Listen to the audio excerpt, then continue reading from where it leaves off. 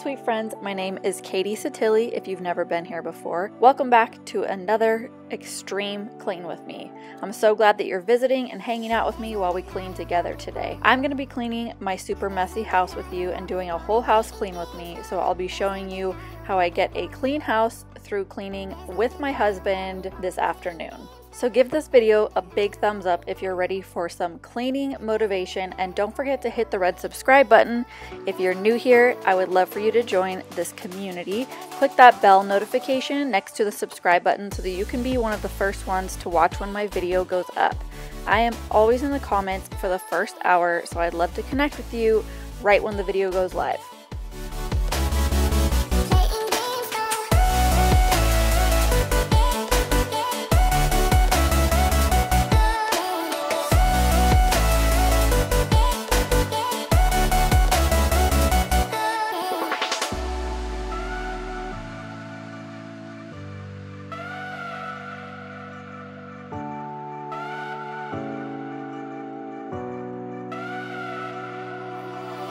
There's no denying what we want. There's no denying what we want. Playing games, no. There's no denying what we want. I'm going to be using my E-Cloth kitchen cloth right now, and this one is awesome. It just picks up all of the dirt and crumbs and it goes straight into the rag and it stays in there. This is the one for the stovetop and range. I'm going to be having Sean use this to wipe down all of the crumbs and stuff from our stovetop. And I have a link in the description box below if you guys are interested in trying out some of these e-cloths as well.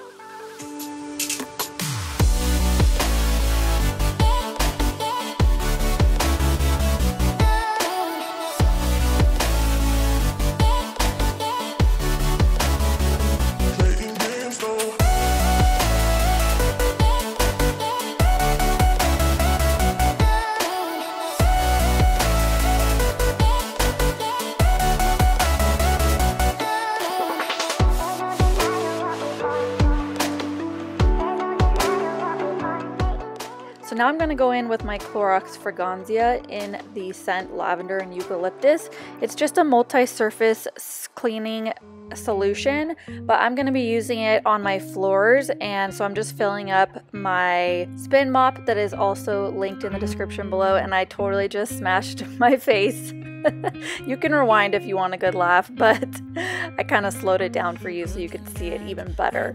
But I just poured some of that in there. Normally you guys know that I use my vinegar and lemon essential oils to mop, but this time I just grabbed this. I like to rotate different cleaning products just to kind of mix things up just for myself. I really enjoyed using this and the scent it gives my entire house. You said goodbye like everything's gone. Everything that we could have been. But